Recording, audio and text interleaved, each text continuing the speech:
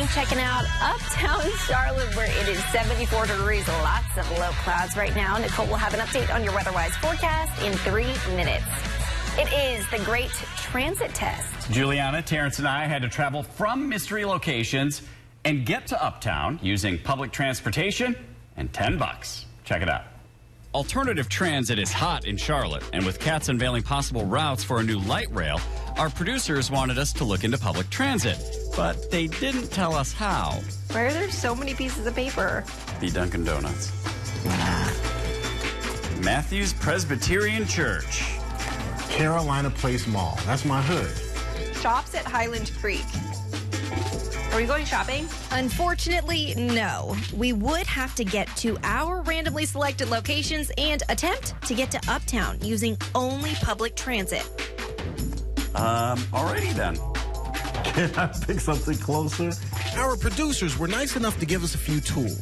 $10 cash, a phone with the Cats app loaded on it, a route map, and a lifeline we could use for help. We headed to our start points.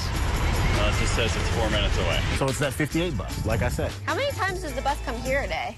Well, this stop is only served during rush hour, and the next closest stop was a mile away. Help. I was having better luck and had found my bus to uptown. Good old number 27. And I was on the number 58 bus heading to the light rail. Please stand clear of the platform edge. After a little work, we finally made our way to the J.W. Clay light rail station. At this point, we were all heading uptown. And we were getting there rather quickly.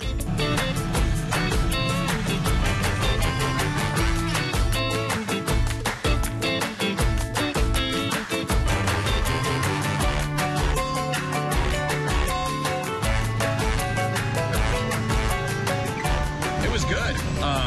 I think people were very helpful. One, that ride the bus on a regular basis. Driver was very helpful. It really was a good time. I had the chance to meet some really cool people, and I had a good time. It was fun. And it was so clean. Public transportation was so clean in Charlotte. It actually was a really good time. Derek, this is funny. When I was on the train, of course, we were filming, and I was like talking to myself.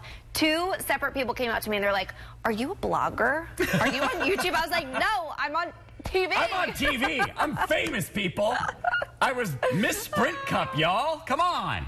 No, so I told them to watch, but it was just funny because, yeah, were you talking to yourself? Yeah, I got some weird looks. Well, because it was a little GoPro camera. It wasn't like a typical TV camera, so I could see that's why someone is thinking you're shooting like a YouTube something or other when you're doing that. I will say though, the app didn't help me. and it helped me, but a lot of people download the wrong app. Yeah, there's a ticketing app, and then there's an app that has maps. So you have to double check when you download it. What I was thinking is that in real time I would know where the bus is, and that's not part of that. Yeah, no. so I was like, it's not like in any signs or anything either. So how'd you get out of this, Nicole? Yeah, no one asked me. No one asked me, so I don't know. Maybe it's because I've taken public transportation before. Have you guys done it?